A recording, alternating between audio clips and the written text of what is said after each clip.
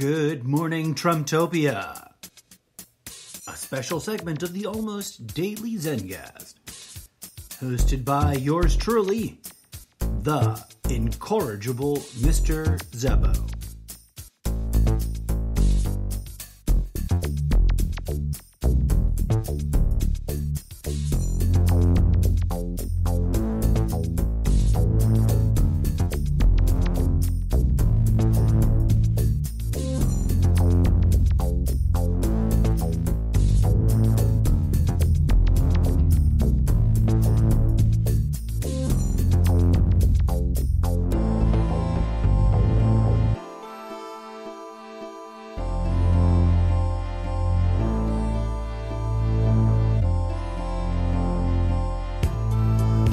It's Monday, November 16th, on a lazy afternoon, 2:34 p.m.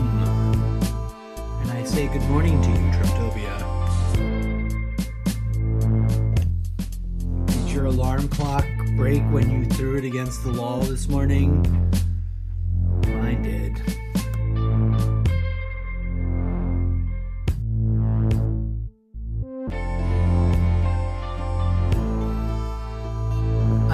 I kid, I am not a man of violence. I did not throw an alarm clock against the wall this morning because I no longer own an alarm clock. Who the fuck owns actual alarm clocks these days? It's all screen devices with widgets on them.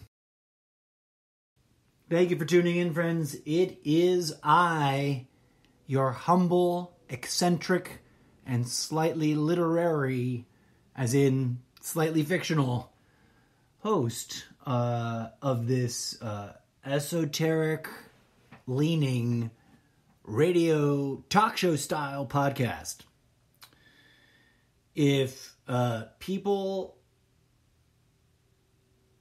can get famous for having a radio show where they just make things up and yell about how evil everyone is, then I think I should be able to make my own career out of speaking truth to power and, trying to rally all the spiritual folk to focus on that healing.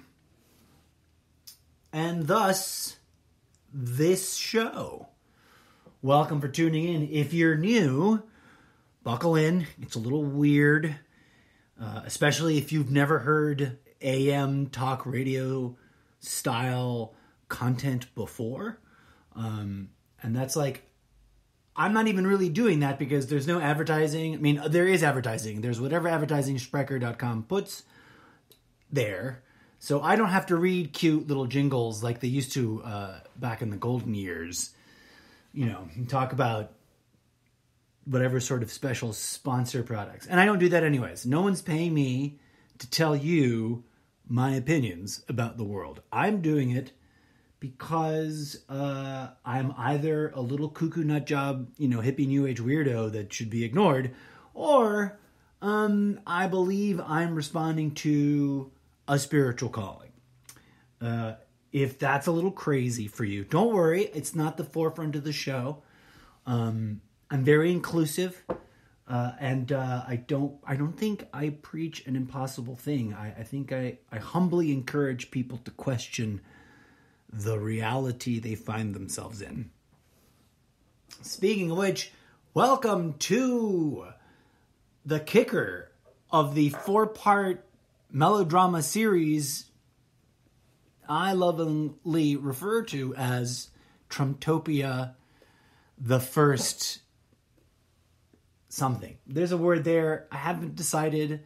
It might be the first attempt at empire.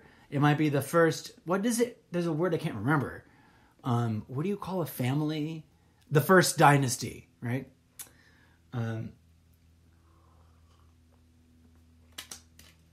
So as you may or may not be aware, dear listener, whoever you are out there in the void of the interwebs, you may or may not know that Trump lost the popular election.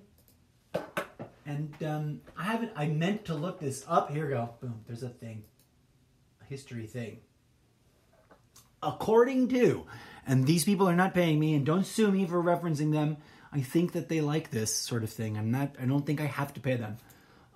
Go look this up yourself. Use your favorite browser on your favorite device and type in Election Tracker 2020 Live.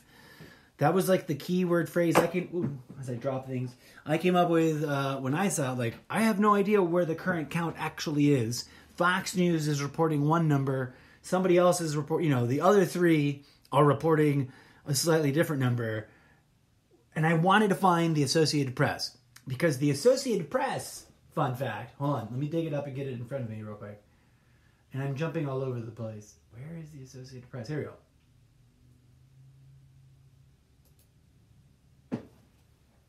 Fun historical fact that I believe is true. But I'll be honest with you. And if there was a live audience, they would laugh, I would hope, at this. But I'll be honest with you, I have not Googled this. But I think it's true, and I heard it. I saw it. I don't remember where I pulled it from. I don't know if I copy-pasted this or if I wrote it down from having heard it on the TV or the radio. But whichever medium it was, I know I was listening to a source that I'm like, I know that person. I've heard them and their reporting before. I trust them enough to take it as this is probably a reliable fact. Now, put a big fat red pin in the corkboard on the wall in the imaginary room that we share in our theater of imagination together when we do this podcast. All the things we got to come back to and talk about. That sentence I just said, put a pin up. We'll come back to it. But according to the Associated Press has been calling elections based on the reporting out of state-by-state election officials and their official counting and certification, etc. They've been, quote-unquote, calling elections. In other words, announcing the most likely winner based on a mathematical analysis of the live vote count conducted hyper-locally, right, as it is here in the United States of Trumptopia, since that was a misfire. They've been doing it since 1848. Okay, so this presents an interesting question, right, which we got to put up on the board with a big red pin.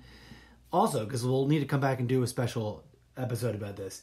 But there's, obviously multiple theories about electoral politics. Some of them take, the state and its mechanisms very seriously. And there's obviously also theories on the opposite end of a spectrum between taking the state and its mechanisms very seriously and whatever other opposites or difference, of opinions you can imagine. I, for one, as I've said before, and I'll say again, for clarity, for everybody's understanding, I try to thread my own sort of Zen middle path thesis about what I think is most likely, most organically, realistically going on in the world. And yes, that includes some things, some categories of things that people might call magic and or imaginary and or completely fake. But when it comes to when it comes to the complex problem of social political matters of the quote unquote real world, of people, the thinky thoughts of humanity, I tend to trend towards non-absolutist thinking. And I explained this in some recent episodes, so tune into those and you'll see what I mean. You might already grasp what I'm saying, and obviously if you've already heard those past episodes, you're with me here. So that's an interesting thing. Why do I point that out? The extreme right, which is now sort of judging and castigating Fox News as not extreme enough, called called that before Trump announced he would run for office.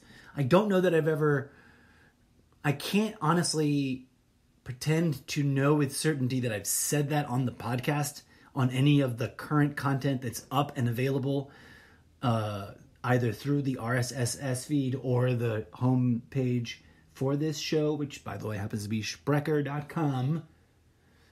Come on down and visit.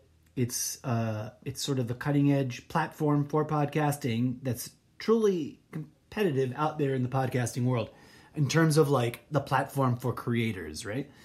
No one's paying me to say that. It's just, in fact, I'm paying Sprecher.com for the luxury of being able to say that to you on my own podcast show. But come on down and listen, and check mine and other people's podcasts out. Okay, I've talked so much, I lost track of where I was going. Oh, right. So when it comes to the Associated Press and its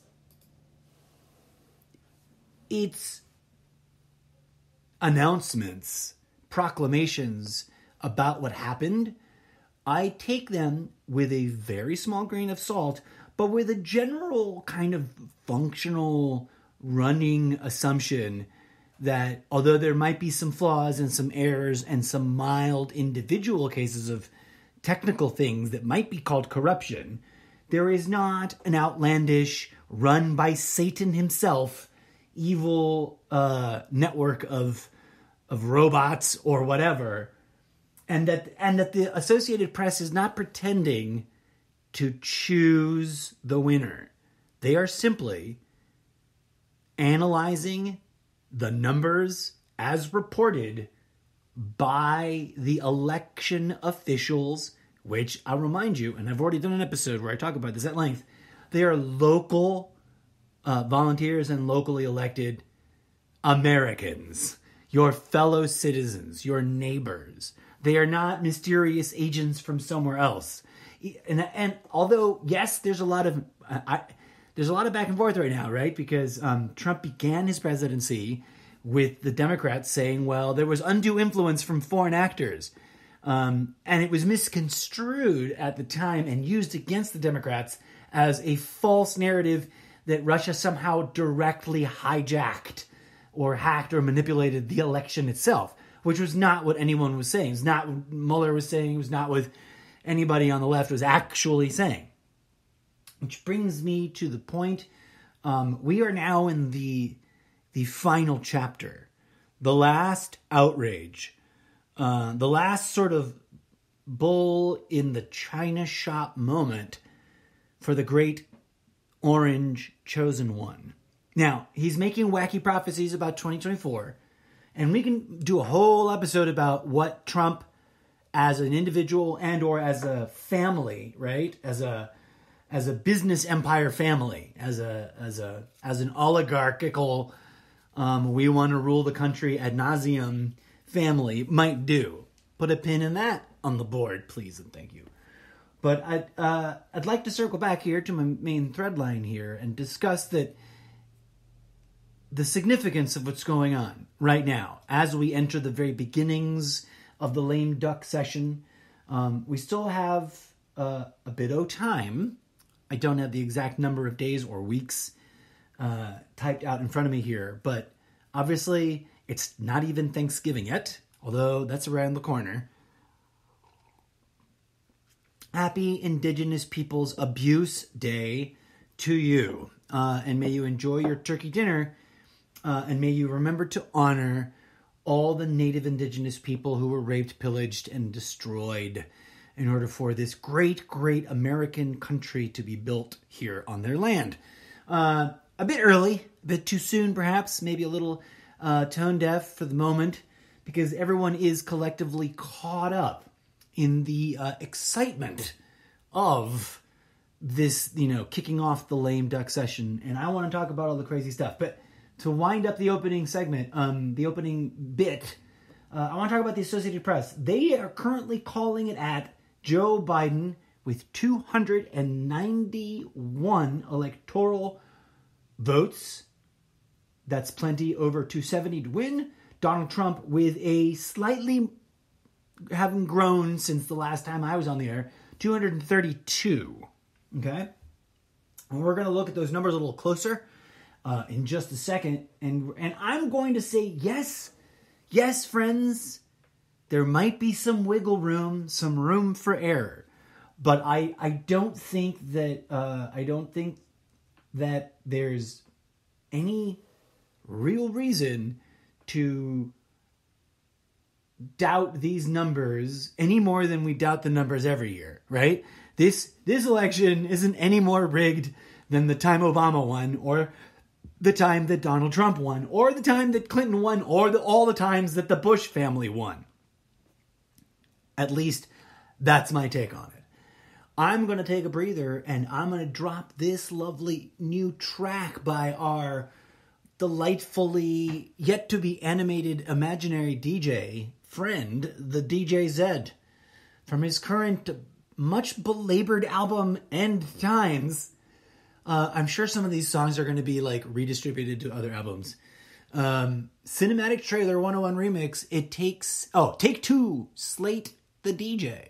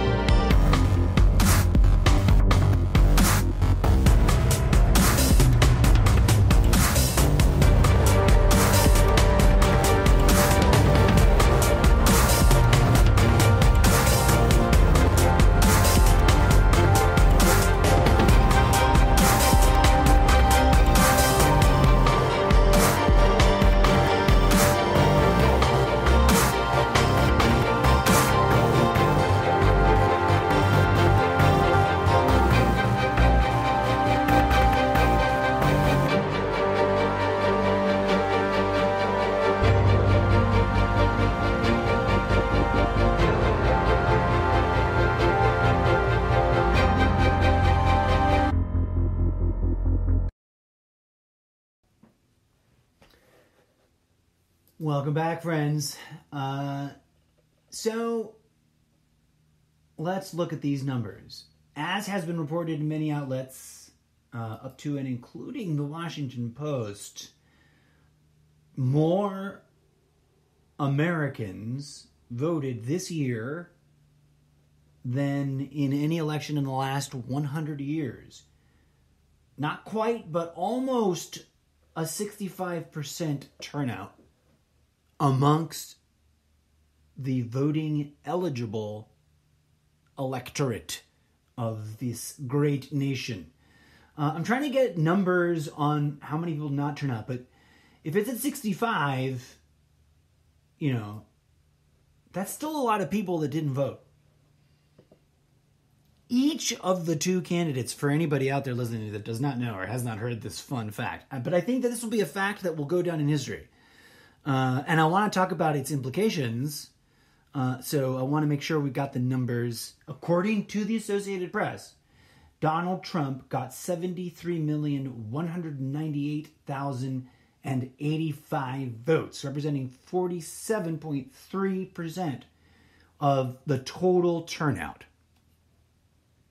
And Joe Biden got 78,873,719, just 51%. Together, that's a lot of numbers, and I didn't add them, and I should. I have a calculator, and maybe I'll just do it right here, all lame and chunky, on the air with you. That's a lot of numbers. 78,873,719.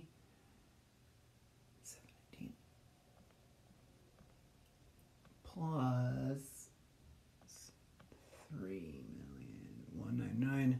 Sorry for this. This is tedious airtime, isn't it? 480.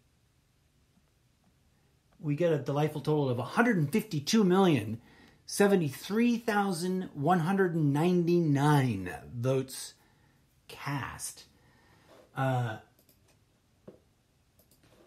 Let's ask the interwebs how many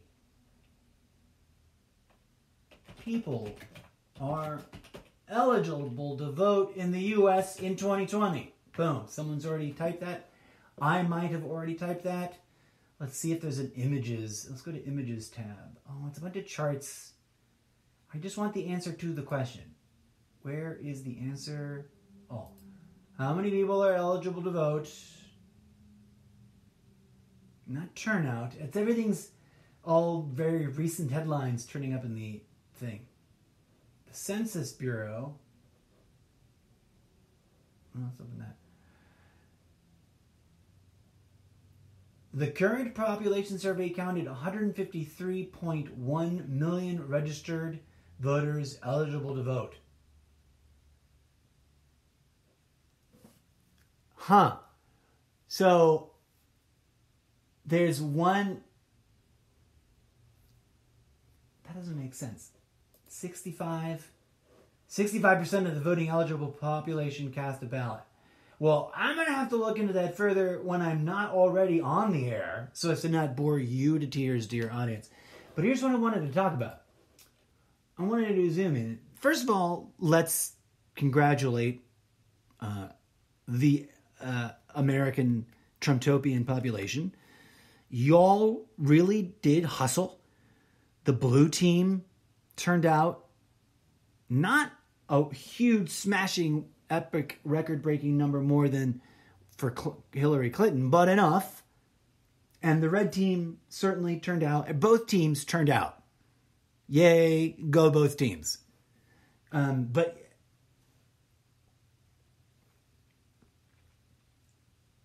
this brings me to sort of an interesting point that I've been trying to figure out how to introduce.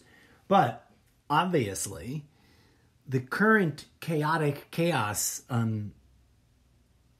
of the administration is that the dear old Donnie and anybody around him that thinks that he is the master of their fate refuses to acknowledge these numbers as reported and insists that there's massive amounts of fraud.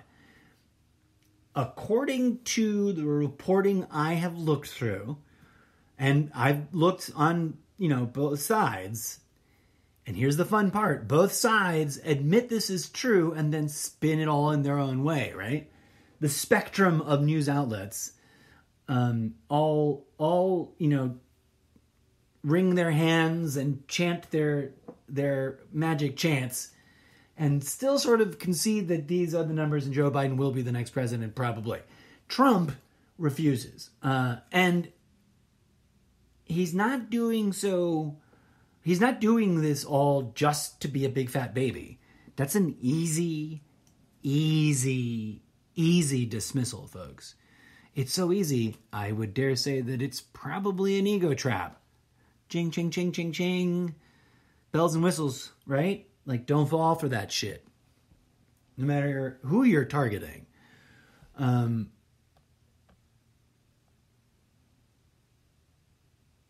You got to watch out for the ego traps, and you got to try to make sure that you don't fall for them. And let me tell you something, folks.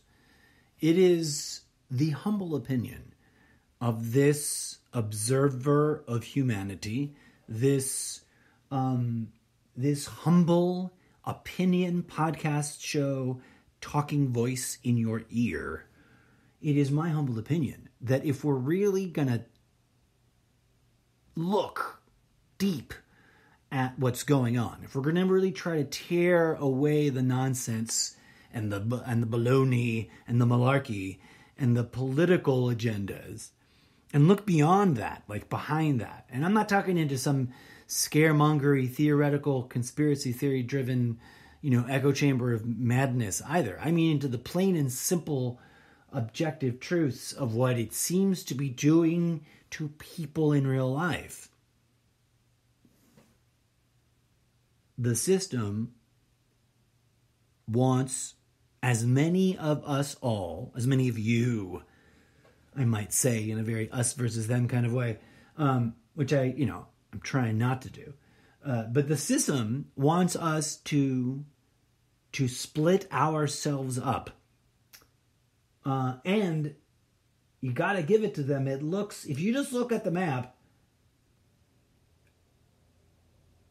you can see sort of, and consider it like just a snapshot in an ever simmering, bubbling, like boiling cauldron of evolution of the states and what, color they are.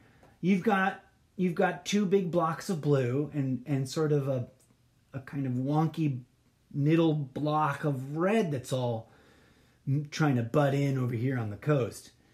You basically got your old Mason-Dixon line going blue-red with some red encroachment into the north, which is where I believe we used to, the politicians like to call the blue wall. And then you got the blue coast over here on the left with its sort of attempt to encroach in towards the middle with the New Mexico, Colorado, Arizona spur.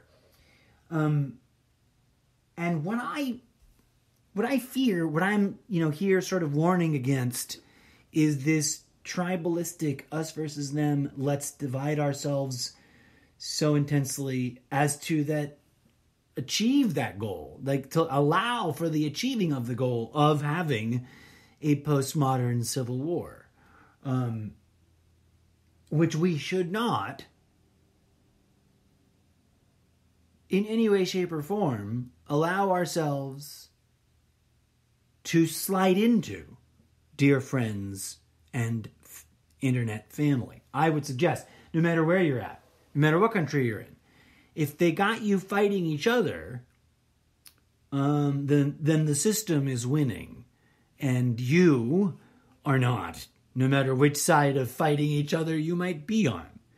And that's my bold take. But also, I want to share with you that it kind of fascinates me that this is happening. Years ago, when I first imagined a story concept, which I claim all legal rights to, this is mine. I'm not stealing it from anybody. I do believe this is my own original authorship here, and I'm willing to talk about it on my podcast, so don't rip me off. If I see this on a movie poster in less than 3 years, I will be annoyed and bordering on wanting to be litigious. But like the Battle of American Empires, Guntopia, now there is already a Red State, right? Someone's already used that. And there is an animated show which might be considered analogously, symbolically addressing the same issue, called Red versus Blue, which is set inside a video game. Halo, I believe. But I'm talking about the carving out of the middle section of America, and the drawing of a new sort of Mason-Dixon line, but instead it's sort of the blue coasts versus the red center.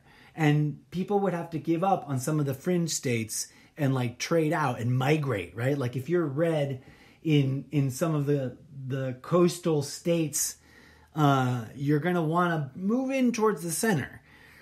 Because I foresee in that sort of it's too logical, it's too plausible, it's too projectable based on where we're at today. I foresee a sort of Trump-topian aggregation of the Republican Party. The Republican Party trying to break off from the Trump-topian party and maybe not quite surviving that. And the new duopoly being Democrats versus the Trump-topians, with Republicans being some sort of third party leader in the ever confusing and sort of shifting collection of third party parties that sit over there in the corner and generally argue amongst themselves and get basically ignored by everybody else. No offense, you guys. I love you. I love third party people. I say keep it up because I'm not a big fan of the duopoly. I'm also a toaster oven In the eyes of the system, I might as well be someone's Hitachi wand. My opinion on this means nothing. But I hope, dear friends, it is my sincere and honest prayer that my musings and opinions on all this might mean something to you and inspire you to go questioning your own reality. As I like to say, the system, let me say something right here, which some people might find controversial, some people might find obvious, some people might find risque, which is just the French word for risky, I believe. The system wants our violence on the streets. Don't sue me for saying that. Don't get mad at me, the system. I don't necessarily mean the governors and the police chiefs and the people in the uniforms necessarily, folks. Right? Put a pin in this. I mean something really specific by the system. Or the system of oppression. And I have taken brief dives into my explanation of what that is in past episodes. So swim around the show and see if you can't catch on with that. But also know that this idea that I'm talking about and rambling around in circles of the system wanting our violence and the system engineering this blue block versus red block mentality is that I foresee a future, a generation or 3 or 6 down the road where we are living like War Incorporated. Have you seen that gem of a movie? Dig that up. I don't remember if it's available on Netflix. May not be available on Netflix at this hot time, but it was at one point, and it was available on something else. But it should be around. I have seen it on plain old-fashioned basic cable, edited for content, I think. But it's an interesting, fascinating movie that I don't know if it was intentional or not, but it really prompted me to question, like, what is the long-term goal of the gun ammo-sexual, like, agenda? And I don't mean that pejoratively, like free will, free rights, guns are enshrined in the... I don't want to take anybody's guns away, folks. I've said it before on my show. I'm sure I will have to say it again. Keep your guns. If there is some sort of outrageous fighting in the streets at all levels, in all states, in all cities, I will team up with people with guns and probably take upon myself some shooting if it boils down to it. I'm not opposed to defending one's life and liberty. All right? Don't accuse me of that. Don't project that on me. I'm just calling out something else entirely in the opposite direction that we should be wary of. Because if we fall for it, it means being part of the problem. It means becoming a participant in the Civil War. It means becoming a participant or a victim of the race war and the culture war and the just straight up Wild West gun violence on the streets war, and all the fabricated wars, which we don't, I think. Maybe you disagree. Maybe you love war. Maybe that's one of the things you love about Trump, because Trump himself, who, ran away from being part of military service, and as some brilliant anonymous meme maker pointed out somewhere very early on in the whole Trump show, not one member of the entire Trump/Drump family has ever in its history of being part of the United States of America, as citizens here, ever participated in military service. Now, some people would say, who cares? Some people would be like, it doesn't matter. I still believe every word he says. And that is crazy talk to me. Because, believe it or not, while I oppose ideologically and philosophically and spiritually the system of oppression, the quote industrial complex, I don't oppose the human beings caught up in those machinations, right? I don't hate politicians. I think politics is all jacked up and corrupt and in deep need. And this is the earth-shattering news where people on both sides are like, the fuck is wrong? What, is he crazy? I think everybody needs deep spiritual healing. In fact, if you'll join me on my Instagram feed, one of my most recent posts reads, in my humble opinion, the only real, quote, bunny ears revolution, end quote, and bunny ears, is species-wide spiritual healing. Call me crazy, but one of the reasons I think that is true, because everything else about society points in the opposite direction. Everything about the way corrupt government works, everything about the corrupt economic system works, everything about the way the corrupt societal system of systems, all the corruption that we see around us, which I do not pretend is absolute, nor do I think are lizard people involved or, Satan directly. I have a very nuanced opinion, and we'll take a deep dive into it soon enough in this and in past and in future episodes. But I want to leave you with that thought, friends, because I don't know where you are. Whoever you are, dear listeners, I live every day thinking of how I can be of service to you, for you are my audience. That's my job, right? As a voice in your head, attempting to entertain and prod you into questioning reality. It's my job to wake up every day and think, how can I be of service to you, to be entertaining and a little bit, rattling of your sense of what the fuck's going on. The system wants our violence. The system wants a revolution. The system wants you to think you can take down the system from which you bought your guns and ammo. Right? Like, you gave the system money, and now you're going to go and try to kill them with what you bought from them. I hate to point it out, folks, but I think the system is savvy. I think the system is self-aware enough to know they sold you the guns that you want to use in a, quote, civil war or a, quote, revolution. That's why I giggle at those ideas and think they are absurd, and humbly encourage you all to think it through likewise, and maybe join the rest of us over here on this notion that if we focused on revolutionary species-wide spiritual healing, that might actually be what the system of oppression is desperately trying to get us to not realize, to not activate, to not participate in.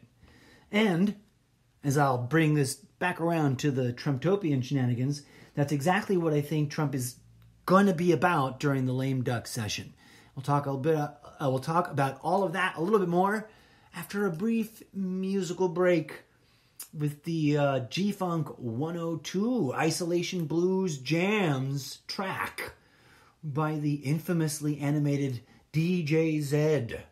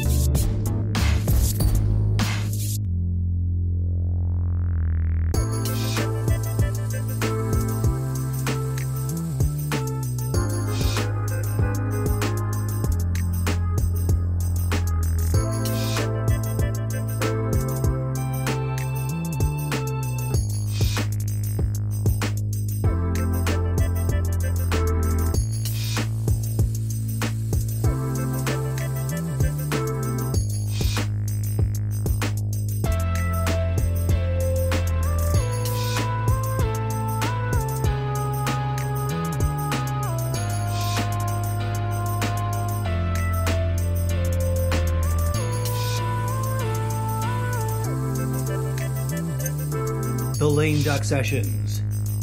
What do they seem to be about? Let's give that a look and discuss some things and then connect back to the spiritual side of the whole shenanigans, of the whole mess. Trump,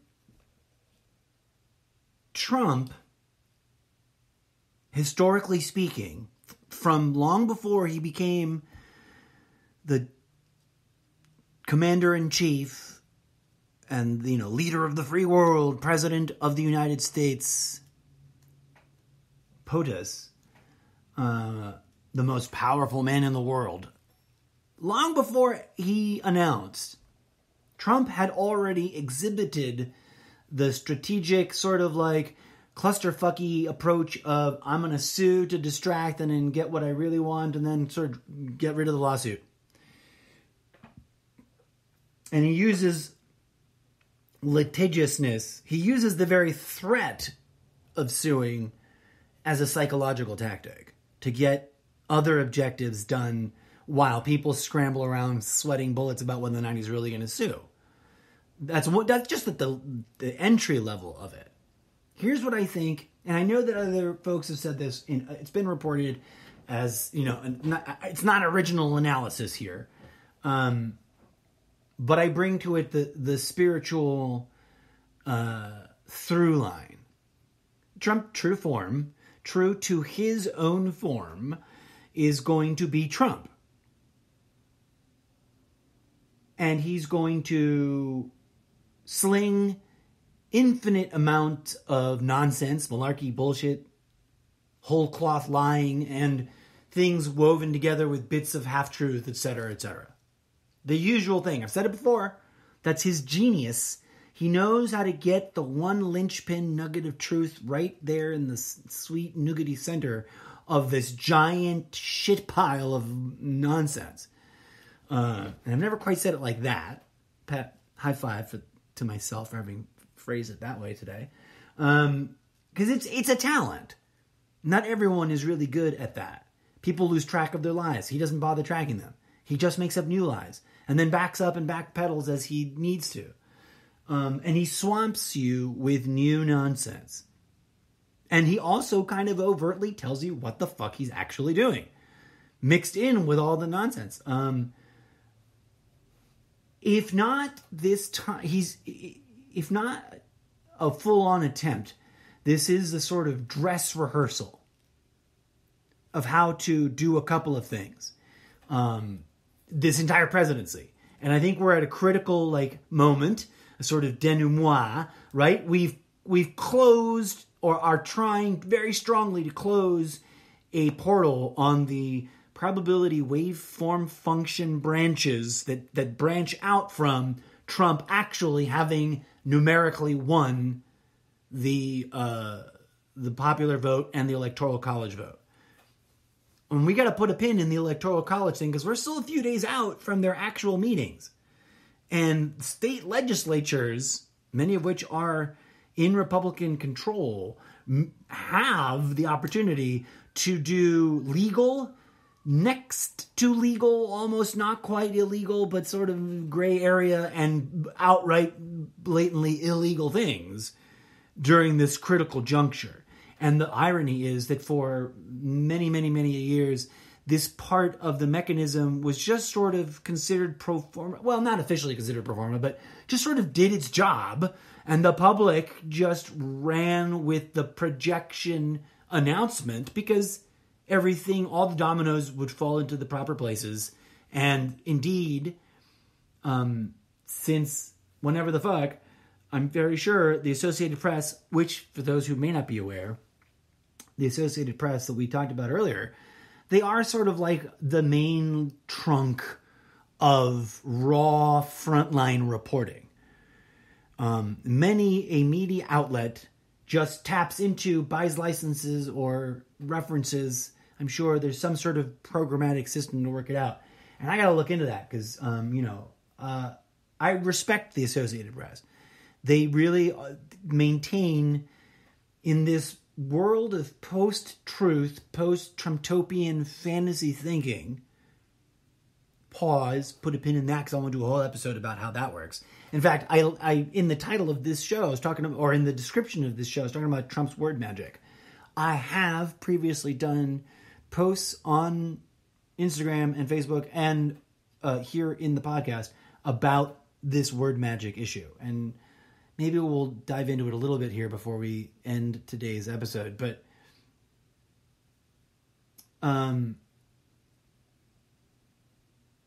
where was I going? From before the first election that he won, Trump has two-facedly, manipulatively, egomaniacally, pathologically lied about America, about the political mechanisms of America. I think it is my humble opinion that he has done so. And having done so, he then can create a mental bubble space, a cultural, ideological, mentally manipulative fan base environment, a world of agreed upon nonsense, wherein which, because it is operating, I think, quite honestly, using the mechanisms of cult of personality, and those require of the audience, of the fan base that want to prove themselves true blue fans, it requires their blind faith belief and their kind of abdication of questioning thought, while also spoon-feeding them propagandist talking points about how everyone else is brainwashed and only you can see the truth clearly because you've got this guiding light in your true leader, this personality around which they have built a cult. This lame duck session, he's going to make a lot of noise and irritate the bejesus of people with litigation as hard as possible. Simultaneously, dear friends and listeners, he is going to milk his base for as much donation money as he humanly can, while also trying to retain their admiration and love for him to carry over into some sort of empire building outside of politics. Whether it be, and this has, been discussed in mainstream media already, so I'm not reporting anything new here. I'm agreeing with, I think, that this reasonable assessment of his possible, long, medium-term goals. Beyond the fact that he might very well likely try to run again in 4 years. It's within the realm of very likely things a person like Trump would think precisely in the situation that he's in, which is having lost the election according to the rest of the system. Now, let me clarify something for you, dear friends. I am in no way, shape, or form an apologist nor a defender of the system. Now, there's a couple of different systems, right? But I lump them all together into one system. But there's also, in my definition of it, some deep, profound layers. Because most people are busy arguing about what people are doing.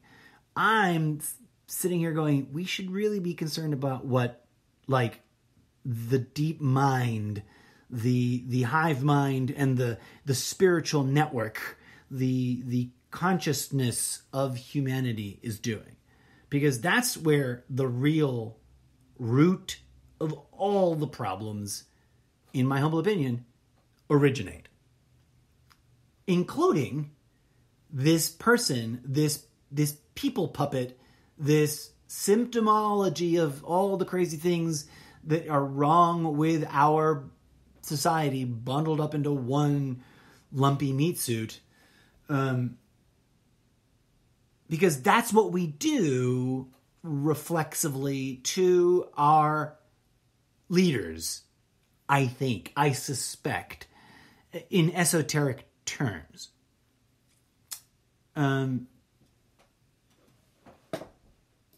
Well, there's a lot we can discuss, and there's a lot there's just too much content. There's too many things to analyze and unpack on any given moment. So the podcast episodes can spiral wildly out of control. But in an attempt to avoid doing that and to keep to the newly proposed time frames and structures, I'm going to transition now, friends. I'm going to thank you for joining me on today's little mental journey and share with you some things that I think, that I've come to as conclusions, right? I think these things are true. I think Trump is going to try to rage like a rabid bull in an extremely overpacked and very delicate china shop and make as big a mess as possible, right? I don't even want to start to like worry about how deep into the armed services divisions he can get in this attempt to oust and replace key players. Because that's the other thing he's doing underneath the fanfare of refusing to give a respectable concession speech. In one of my recent episodes, I referenced a meme that someone had made and a prediction that an acquaintance of mine on Facebook made. And that I have often correlated as it's not new, right? Like I too have also genuinely felt that to my understanding and my comprehension, there seems to be a weird, reminiscent, history echoing back on itself vibe with Richard Nixon and Donald Trump. But they're not, like Donald Trump is not repeating all the exact same moves, and he's gone well beyond the level of damage to the office and the integrity of the sort of collective belief in the mechanisms of state. And that, dear friends, no matter which side of the political spectrum you're on, is indeed something to be deeply concerned about, in my humble opinion. But having rambled at you quite enough for one day, or at least for one session, it is now 5:55. 55 minutes, 55 seconds it was just then when I looked up.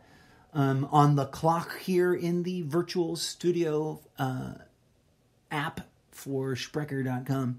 I want to transition and pivot out to my farewell statements and thank you all, whoever you are, that are tuning in to listen. According to my podcast statistics and analytics page on the geolocation tab, I've got listeners in Brazil, Portugal, Netherlands, France, the Russian Federation, that's a little scary, Canada, no offense to normal everyday human beings in Russia, but the last thing I need is to offend anybody in deep pockets of control over there. Canada, the United Kingdom, India, Germany, and of course here in the great orange kingdom of the United States of Trumptopia. And of course, wherever the mysterious bucket of places that other represents at the bottom of the list, I admire you the most. You're a strong 8.88% of my total audience. Don't know where you're from, but huzzah, thanks for listening. And yeah, whoever you are, I truly, genuinely, humbly thank you for tuning in and joining me on a spirally ramble on an almost daily basis. Although, I know that sometimes I take weeks off at a time. But that's just so that, to try to prod you into, digging deep into the past episodes. For those who may be wondering, this show is not a serial, episodic, structured show. It is a daily, ad hoc, unscripted, except for the special series episodes that are indeed scripted, but that's a different thing. And those are usually clearly marked. It's me sharing with you, my dear fans and internet family, my word jazz on the intersection of politics, spirituality, and the ever-loving question, WTF is going on around here? I don't pretend to have the penultimate answer, but I most certainly have a really interestingly weird theory based on my own life experience, which includes some direct phenomenological shit that is a little out there, folks. So tune in for more. As always, I wish you peace, love, and grooviness blossoming in your heart. And I'll leave you with this delightful track from our favorite imaginary DJ performance artist, entitled French House 101 Remix, Sur la Danse Table.